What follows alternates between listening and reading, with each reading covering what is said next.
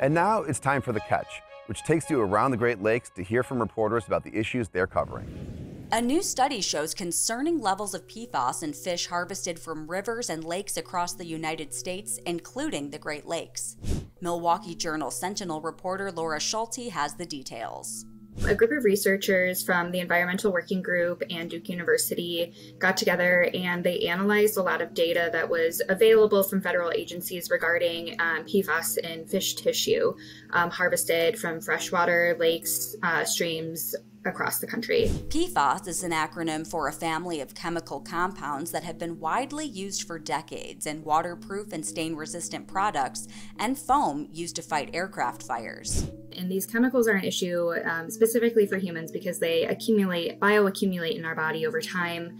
And the chemicals have been linked to types of kidney and testicular cancers, lower birth weights, harm to immune and reproductive systems, altered hormone regulation, altered thyroid hormones, as well as high blood pressure. The researchers analyzed hundreds of fish fillets collected by the EPA between 2013 and 2015. Fish with PFAS were found in all 48 contiguous states, and PFAS levels in wild-caught fish were substantially higher than those in commercially raised fish. Consuming fish, once a month, 12 times a year can increase, the amount of PFAS that are accumulating within your body as you take those fish in. And this is really important to know about because we, have always looked at PFAS and drinking water being the largest risk to human consumption with these chemicals.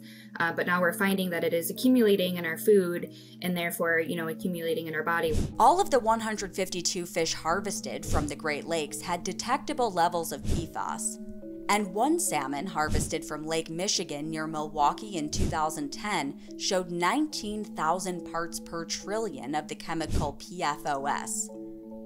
To give some perspective, the EPA released guidance that humans shouldn't consume more than 0.02 parts per trillion of the chemical compounds.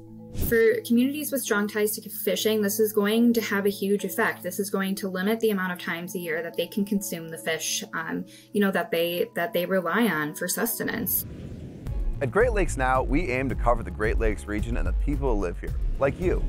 Please follow us on social media, subscribe to our YouTube channel, and sign up for our newsletter at greatlakesnow.org.